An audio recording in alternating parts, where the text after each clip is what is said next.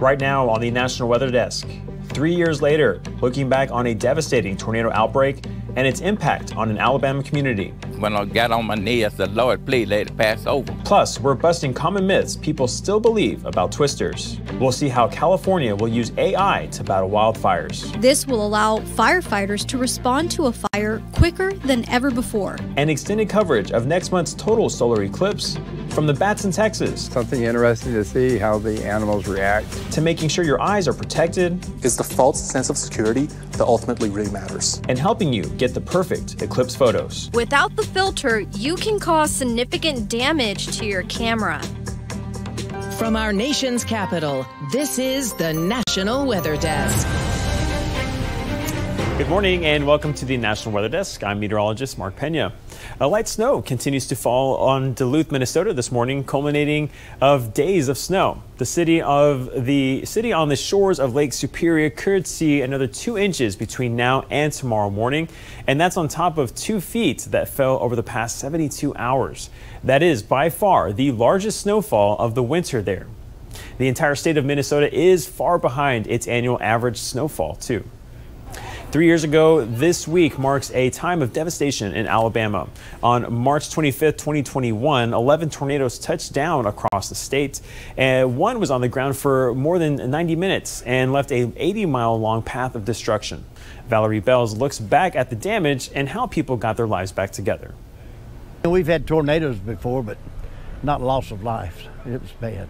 And for that reason, March 25th, 2021 will be a day this community will never forget. That tornado is right on top of Ohatchee right now.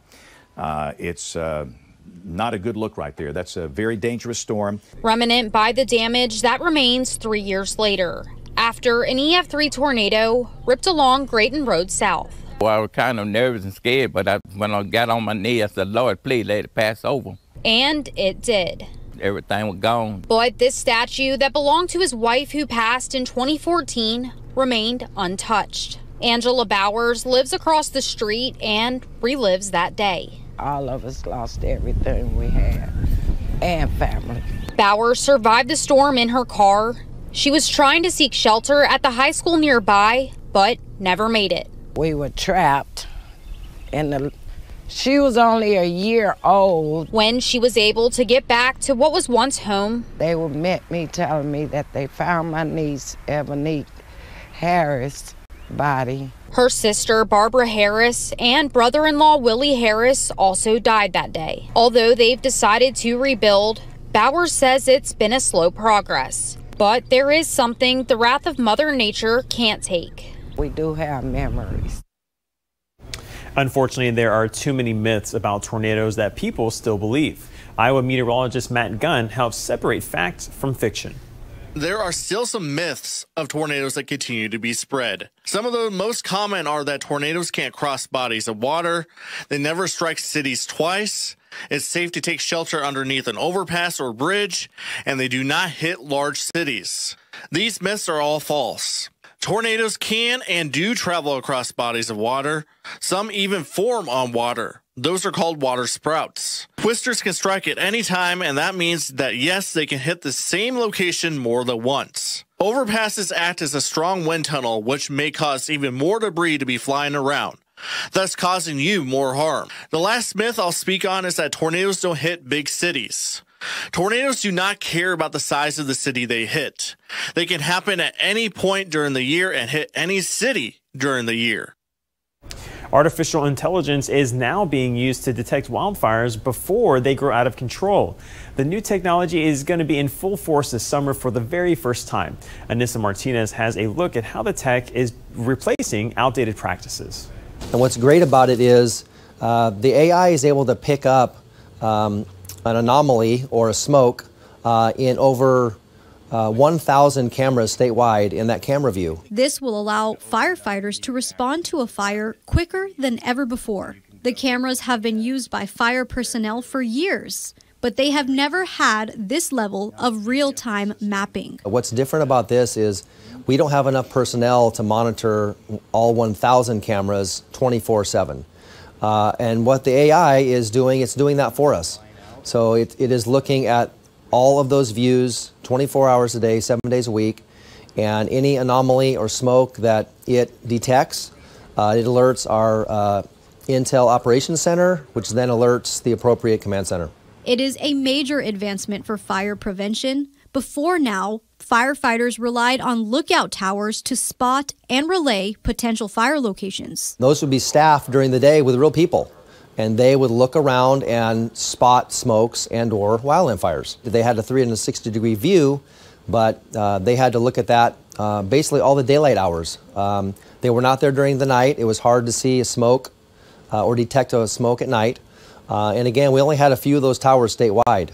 The primary goal for this new innovation is to detect the start of a fire as early as possible and preventing a spread.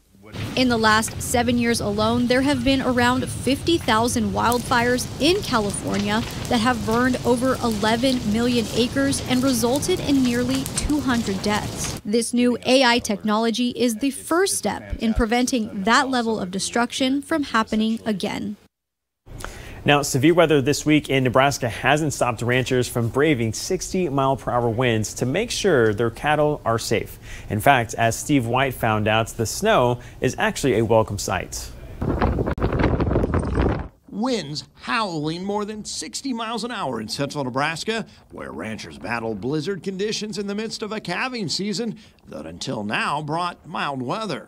It's been pretty blessed lately, so we figure something will be coming. Trey Van Slyke says his family runs about 800 cattle, and calving season is pretty intense, a feeling amplified when babies arrive in the snow. We're probably around a dozen today, so it's just main thing's getting them up, getting them colostrum, and keeping them warm. So trees and structures provide wind breaks, and as he drives to check cattle, you can see the difference it makes. The wind's sure blowing, and the snow is moving a lot. Just keeps drifting, so. Colder like this, it's a little more difficult. Just got to get up early, make sure everything gets up and moves around, and make sure everything's bedded down and warm. As Dalton Lewandowski heads out into muddy, windy conditions, utilities battle it too. Our linemen seem to thrive on that. Howard Greeley with a significant outage. We had about 1,300 customers off, found some issues up just east of Greeley, and our guys were out, did some switching, and currently we have everybody back on and good to go. Drought and high feed costs have resulted in the nation's smallest cattle herd in nearly 75 years. Weather like this can impact a producer's financial success, but those are discussions for another day as ranchers protect that investment in difficult conditions. And now to the mountains of western North Carolina, where spring brings an increase in bear sightings, which means more bear videos are circulating. The viewers sent these to our Asheville station. This one was spotted in Montford, North Carolina. This bear is full grown, but you're also likely to see adolescent bears on the move as well. So you're probably going to see what they call yearling bears, bears that were cubs last year. They're going to be a little bit bigger now. They're going to be probably somewhere in the neighborhood of a few hundred pounds, out looking for their own territories. Experts say it is normal to see bears roaming as they search for food. In warmer climates like western North Carolina, bears do not go into full hibernation like they do in much colder areas. But they are emerging from their dens, most of them with new cubs in tow. Now let's check to see the weather in cities across the country today. We start in Orange Park, Florida, a suburb of Jacksonville. There's a marginal risk of severe storms today.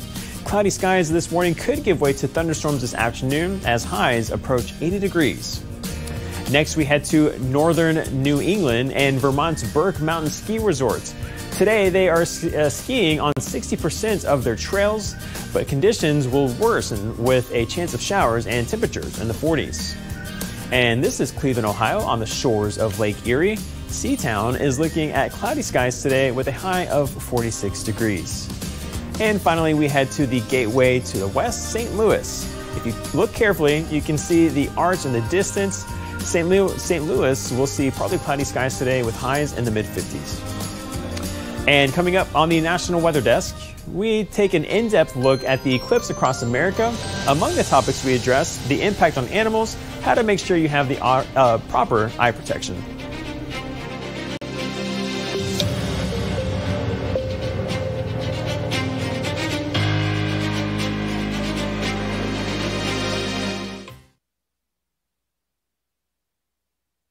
I'm meteorologist Charlie Lopresti with a look at the Northeast. We have another wide range of temperatures on the way in the Northeast. For today, temps will be in the 40s and low 50s. They're most in New England. Parts in northern New Jersey, southern New York, and western New York will top out in the 50s and low 60s. We've had that onshore wind. Notice a little bit of rainfall. That's 2 o'clock in the afternoon. Skies are brightest in western New York. I think most of New England will keep some steady rain on Thursday. I'm Chief Meteorologist Gerard Bailey. Here's a look at the Mid-Atlantic region. We're going to be tracking rainfall as we head into Wednesday with scattered showers. Thursday, more of the same, but even more widespread coverage. We'll likely see this continuing all the way until Thursday evening, and then we'll finally dry out on Friday with a much higher increase in winds. Temperatures will hit around the 50s on Wednesday. We'll get close to 60 degrees for your Thursday. I'm meteorologist Charlotte Carl. Good morning. We have a warm day ahead of us for the Florida Peninsula. Everyone to the north and west of that frontal boundary will see closer to seasonable temperatures. We have the 60s for most of the northern southeast, 59 in Memphis, cool spot, and then we have the 80s in Florida. That frontal boundary will continue to track to the south and east throughout the day. We will see some development in terms of a low pressure system over the Carolinas. Very dense cloud cover in addition to isolated and scattered showers.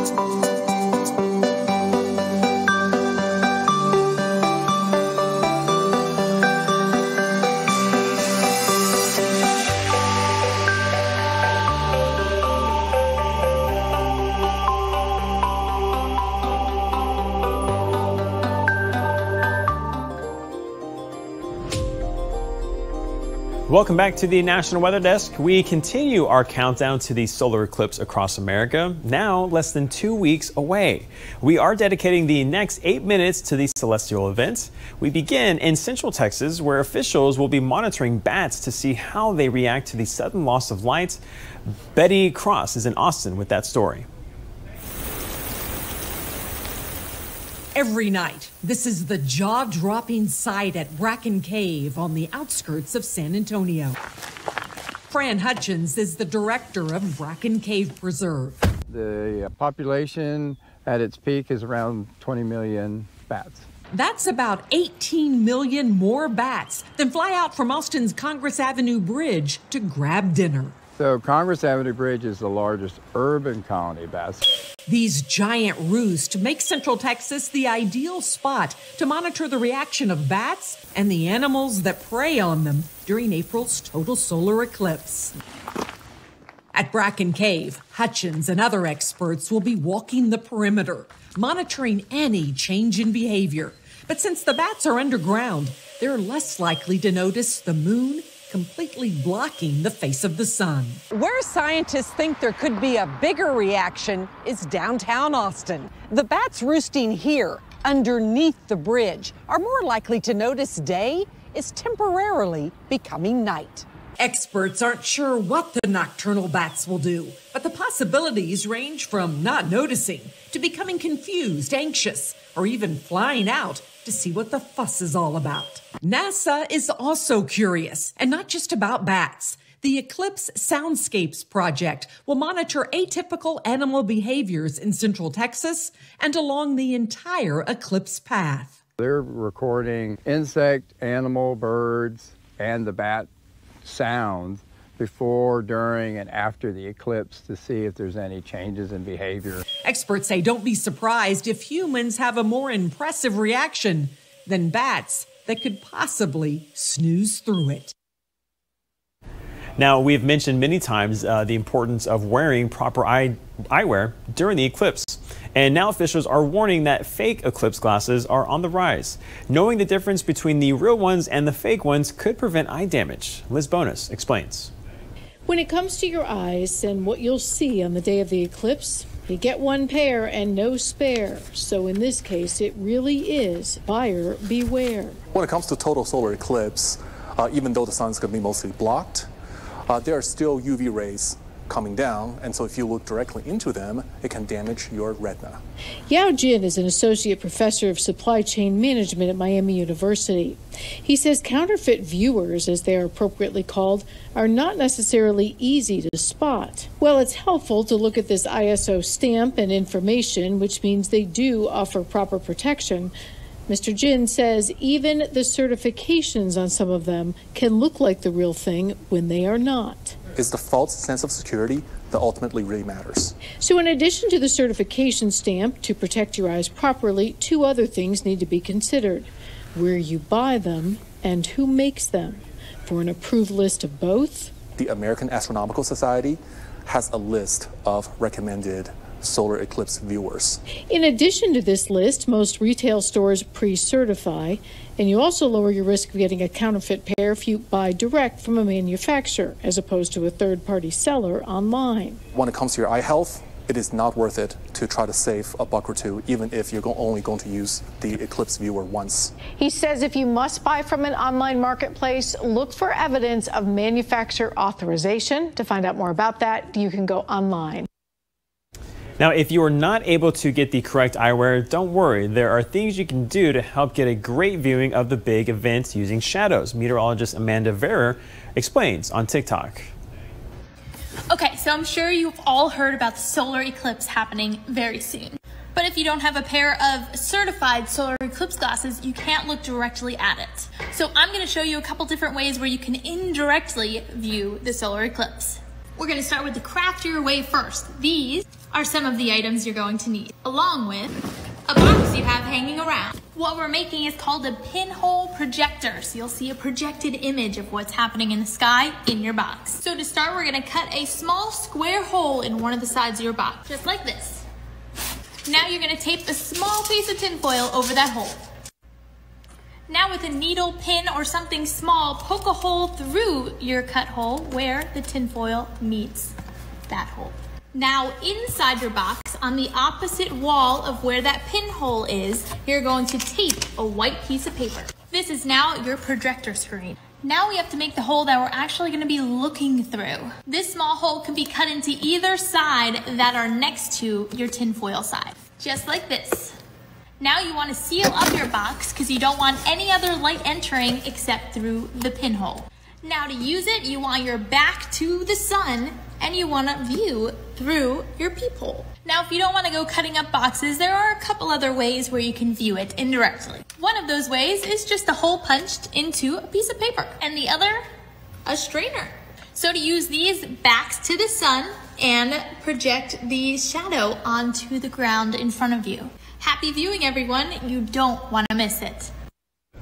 For many people, the eclipse will be all about the perfect photo. Sarah Converse spoke with an expert to find out what goes into getting that perfect shot and making sure you don't damage your camera or phone while getting it.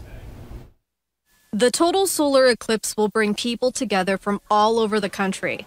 Some even chase the solar eclipse for the experience and to capture that incredible shot.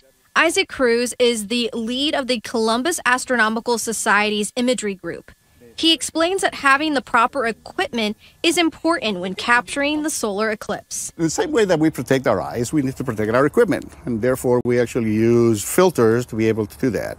This filters 99.9% of the light, the same way that we actually do with our eclipse glasses. Without the filter, you can cause significant damage to your camera. This is like a magnifying glass. We are concentrating the rays of the sun in one point in your detector.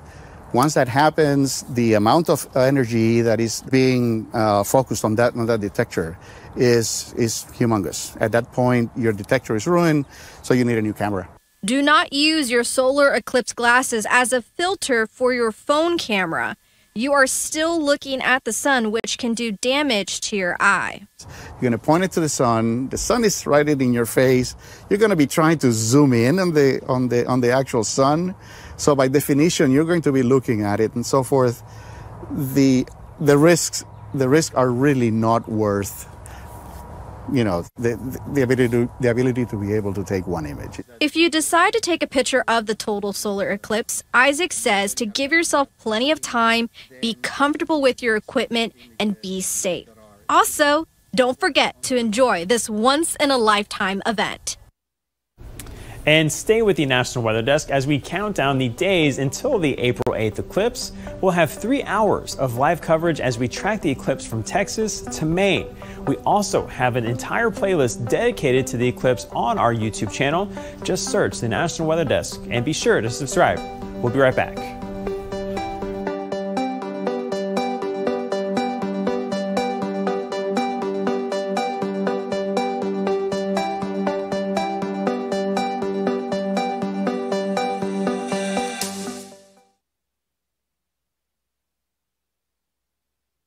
Well, a very good Wednesday morning, everyone. I'm meteorologist Andrew Buck-Michael. Still dealing with some chilly temperatures across the upper plains for the day today, but even the southern plains still dealing with some cool temperatures with high temperatures in the 50s at their warmest. Tomorrow, though, we start warming up more. Everyone warmer for the day tomorrow.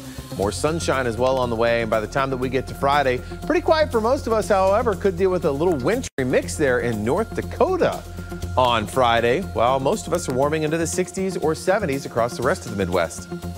Good morning, I'm meteorologist Alex Garcia. Here's a look at your regional weather. It's a little on the cool side, all the way from North Texas back into Oklahoma, into Little Rock, into the 30s there, compared to the 60s down deep into South Texas. A low pressure center, a little bit of a disturbance in the air will fire up some scattered showers across central Texas and into Oklahoma today, but no significant rain expected. Otherwise, another nice morning. I'm meteorologist Alex Garcia. That's a look at your regional weather. Hi there and a good Wednesday morning to everybody. I'm meteorologist Shannon O'Donnell. Out west, we've got some sun making a comeback out of Boise, and certainly the case in the Valley of the Sun. 77 today around Phoenix and Tucson. Mid-60s out of LA. But here comes the next weather maker, a big late March frontal system pushing up the west coast. It will bring quite a bit of rain from Cape Mendocino back towards Seattle and Vancouver. And that's the scene from here.